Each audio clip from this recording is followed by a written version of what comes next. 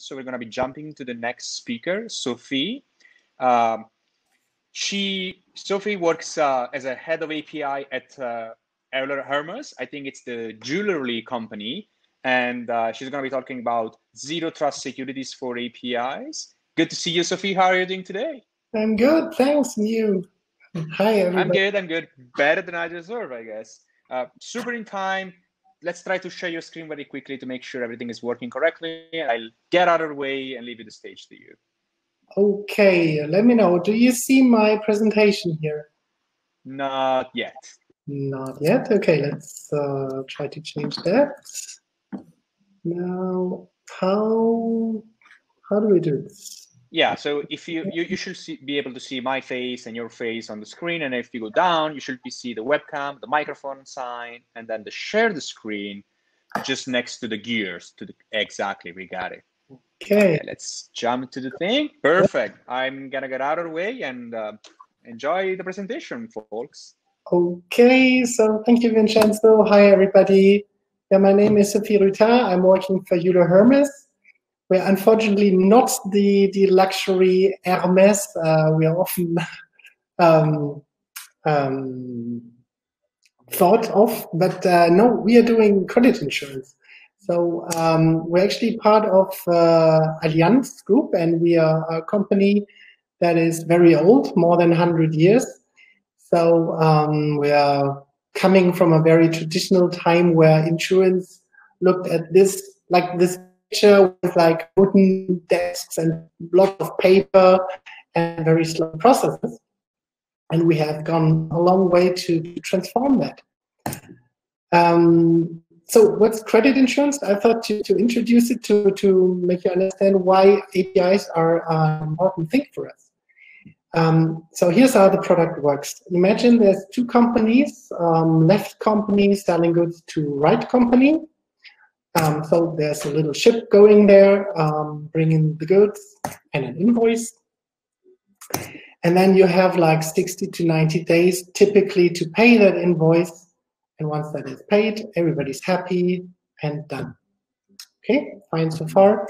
But now imagine the little ship is going there from you and with coming up with the invoice, and time is starting to crawl. And well, it takes a little longer, and oops. Well, unfortunately, mit Konzept kann nicht reinkommen, danke. Yeah, I'm sorry, that's my husband just joining me in the presentation. Yeah, so, but coming back to the presentation, the right company just got bankrupt before they could pay the invoice. And that's bad for the left company because the money will be gone. And that is actually what we insure. That's the credit insurance case. Now, as you can imagine, left company, now we have paid it. Left company typically has more than just one customer. They can have hundreds and thousands and huge portfolios of customers. And what we will do is that we will cover these customer relationships individually with credit insurance coverage. And again, you need to still look at this in a more bigger picture, because if you look at this globally, there's of course millions of companies trading with each other, making millions of customer relations to be insured. And there's even more market players that are important. So there can be digital marketplaces, there can be brokers, there can be other types of players, and we can partner up with them to secure those transactions. And essentially what you see here, these millions of transactions, it's not very efficient to handle them manually or on paper like we did like 30 years ago. Of course, APIs are excellent to support that. And that's why credit insurance today doesn't have those wooden desks anymore. It looks like more like this. This is our developer portal that we have just created this year to expose our APIs and hopefully get masses of customers happily using it. Okay, but my talk is about zero trust API security. And why am I talking about this? Why is it important? I mean, we did IT security for a while. Yeah. But IT security used to look a bit like this, like a fortress. So I look at this like these high walls, and there's the distance between the company, which would be the fortress, and the public. Maybe there would be water around it with crocodiles and sharks inside or whatever. It's super secure, and there's just one very secured entry also to get into that, and you can even pull up the entry to completely lock it away from everybody, which is a way of doing security. If you do it like that, and if you look at the inside of the fortress, then in the past you found probably the classical monolith applications, and they are interacting with each other based on technical user accounts. And that's a bit like a marketplace that you find inside the fortress. It's secure towards the outside world, but once you're in, you basically have access to pretty much everything. So if you're either an authorized external person, or maybe you're an employee of the company, you get access to all these assets. And then as time evolved, there was also need to expose data to the outside world. So we created online portals, and we had to start drilling holes in that huge wall to allow that to give some access to the outside world, which worked okay. But now, of course, I imagine if we're now replacing all the monoliths by microservices, there will be plenty of them interacting with each other. And of course, your online portal then needs to have plenty of individual connections to those. And then, thinking about it, all this doesn't help you as long as you don't open it, because your company is not made to work internally. You're there to serve your customers. So you will need to drill a number of holes into your nice wall to allow that interaction. And then essentially this whole security concept is going bust.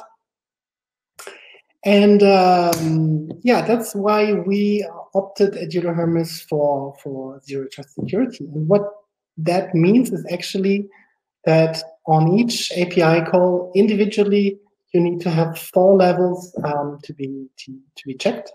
First one is a very simple basic check on the API gateway. It's the web application filtering, the WAF, and I like that name, WAF. This is, of course, very simple, straightforward on the API gateway. Second level is then you need to check the ID. You need to know who is that calling your API. And then you need to check the authorizations and say, okay, is he or she requesting for something that she's authorized to do? And finally, you need to do some functional check to see if from a business perspective, what has been requested makes sense. So you will do this at the microservice level typically. And I'm going to talk more about the internal the checks, the ID checks and authorizations, which is more the complex part that we're managing currently in my team. Well, so I do a deep dive on the ID checks. So imagine we have those various microservices that we have built. We proudly expose them on AWS in our VPC. And now we want to give them to the outside world to make use of them. And we thought, how should we typically do this? How should we build this? The first idea was, of course, purchasing an API management that has everything in place. And then you just route the API request through that, and you're secured. And I think that's something that is absolutely making sense. It's very easy to implement quickly and fine. However, besides APIs, we also expose our business through an online portal, because not all our customers want to integrate in their systems. They also want to use some kind of like an online banking that we have to manage the coverage.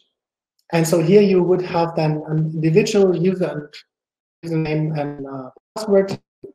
And this line portal, of course, can be accessed by our customers. And then in the background, it would connect to the microservices.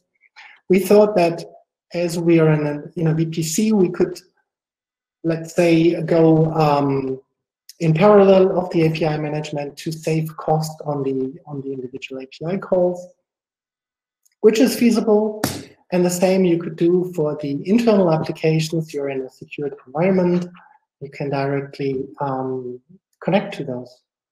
However, we're not very satisfied because in the end, it's the same old security concept that we just wanted to get rid of. So no, let's do it differently.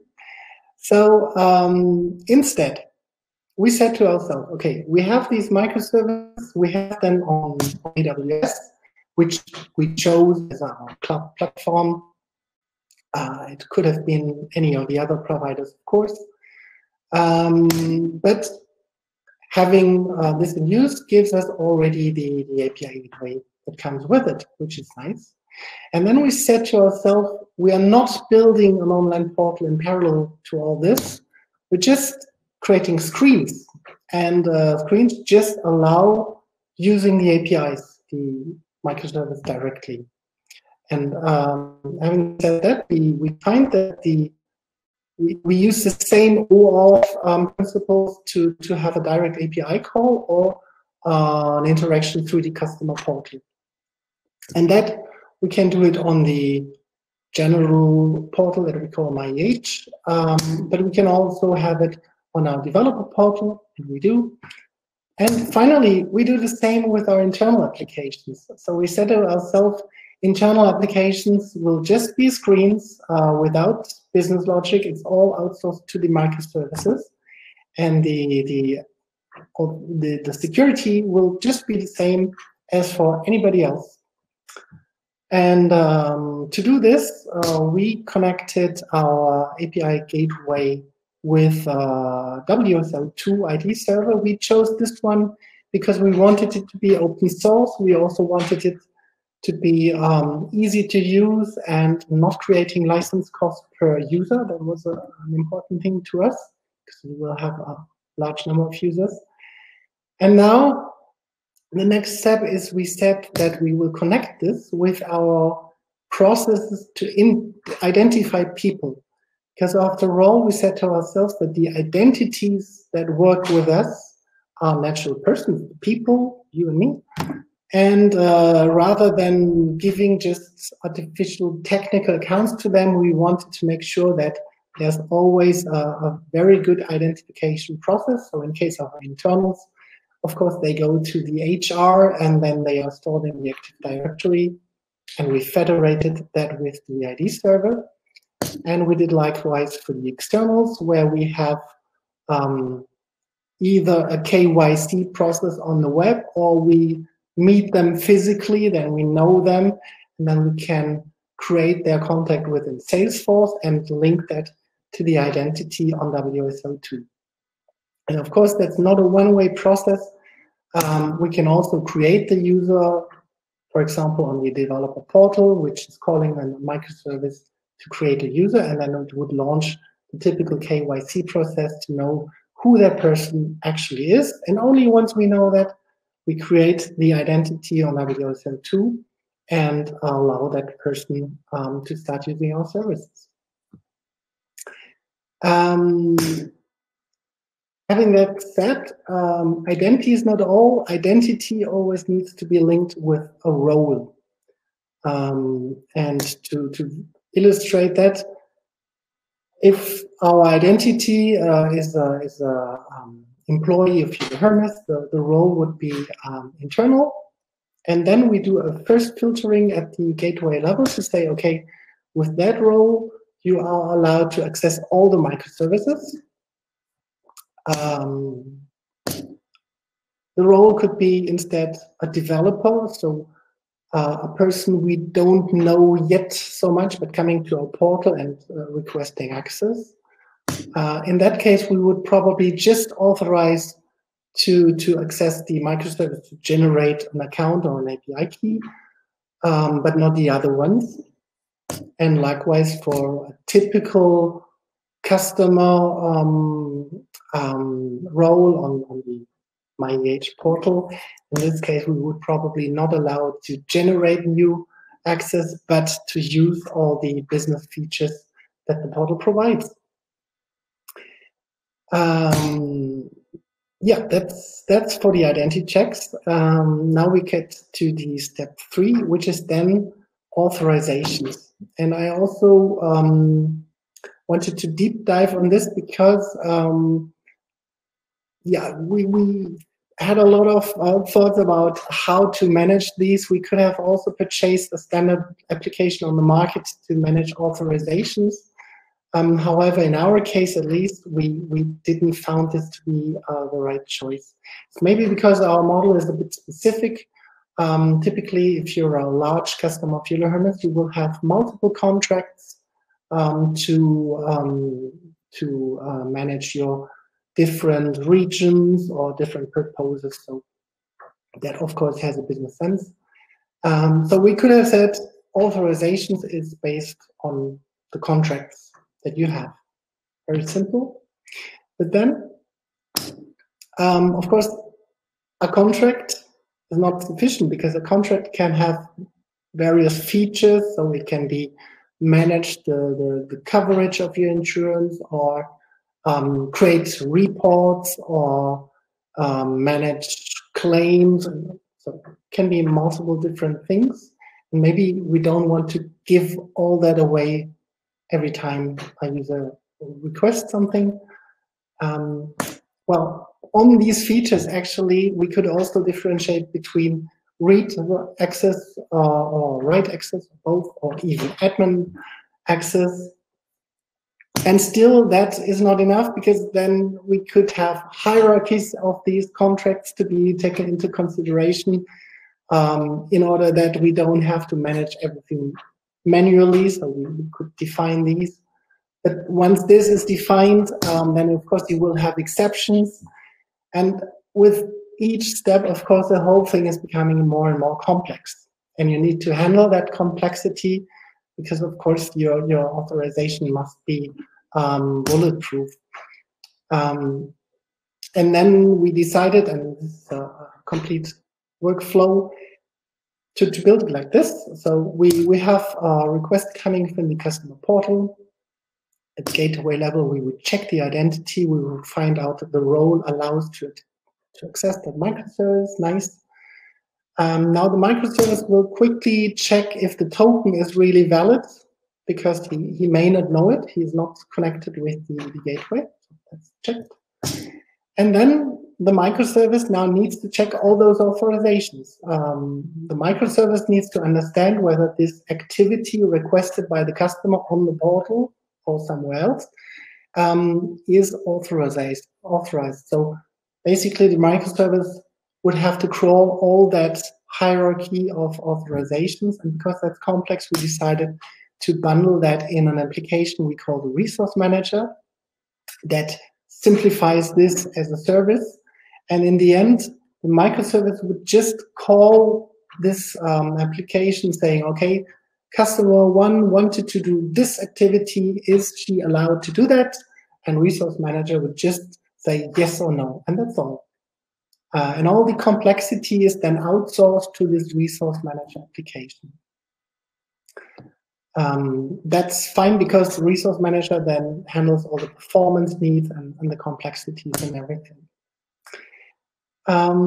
Yeah, so far for the deep dive. Now, how secure is all this? Of course, it's IT, so it can be attacked. It can always be attacked, but we believe it largely mitigates the possible attacks. So we thought about what can people do? What can attackers do? Of course, they might steal a token.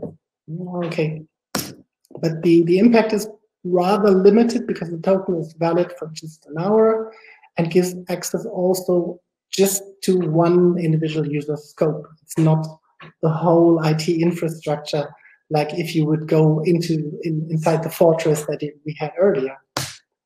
You could also succeed to steal an API key of one of our partners, of course, that would be an issue.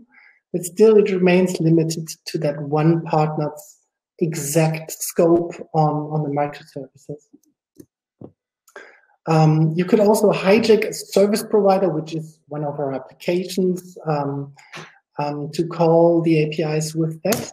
But in the end, it doesn't help you because as long as you don't have a clear authentication and identity, even the service provider application can't do nothing. Fine. And yeah, what you could maybe do is to hijack the API key that allows you to create users. That seems interesting, but then again, it doesn't help you because in addition to creating users, you will need to be allowed to create authorizations and rights for those users. And that's again another microservice you need to hack. So you see, this makes attacks from our point of view much more difficult to do, and the impact is less. So if you can always manage an attack, okay, you might manage to attack a microservice, but your impact stays to that, reduced to that microservice, and you cannot access the data from the other microservices. That's very important. And the same for the online portal, you can hack it, but it doesn't give you automatic access to the data behind. So some challenges, of course, it's not the easiest thing to do.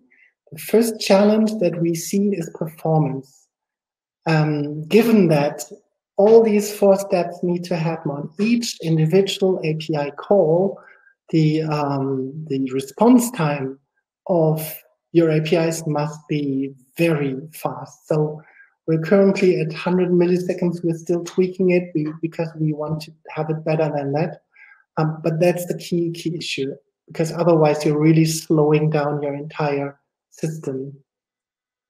The second one is flexibility of your role model, because probably you don't know today which product you will have tomorrow in an ever-changing world. So you need to make sure that your authorization model is not too fixed, too stable, and causing you problems then later. You really need to think about it. And then governance is a very important thing, because you depend on correct implementation of this by each of the microservices that you have in place. Otherwise, you will risk that you open an access that you don't want. And so we do a lot of automation in the deployment process. That's key. A lot of automatic non-regression tests and everything to make sure that the whole concept is always respected by all our microservices at a time. But once you have succeeded with these challenges, you have a lot of benefits. I mean, it was difficult once to establish this framework, but once it's up, it's very easy to connect it to microservice, because you have this very simple yes or no check on the resource manager, and so you just need to define new roles, profiles maybe, but then you can just connect to that existing API. That's very straightforward. And also, once you have done all this, you have complete auditability of whatever's happening on your platform, because every single transaction can be monitored. You always know who did it, what was the resources requested. You see everything, and that's very, very good and very important.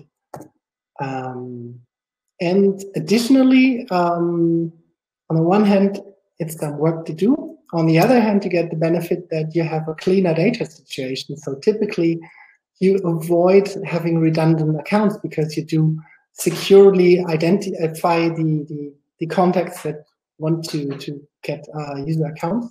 So you avoid the redundancy, so Udemy. And then on the other side, you force your teams to be rigorous in defining the roles. And I mean, in the legacy, we had a lot of mess in the data because it was possible. Of course, in this framework, your authorizations, they need to be 100% clean, otherwise it won't fly. And then you have more peace of mind, of course, because you know that the data is clean. Yeah, and then last but not least, and that's maybe one of the most important points, once you succeeded that, you know that once you revoke an account, then the account is revoked. There's no application maintaining open, because everybody is relying on the same security infrastructure. So a no is a no, and the door will be closed. And that's it. So thank you for watching. Thank you very much, Sophie. I can see there are some questions on the stage, but you know, we're not exactly in time, so I would ask you to to check out the chat and reach out in private. People have been asking probably 3 or 4 questions, so make sure to check those out. But thank you very much for your presentation. I really like it.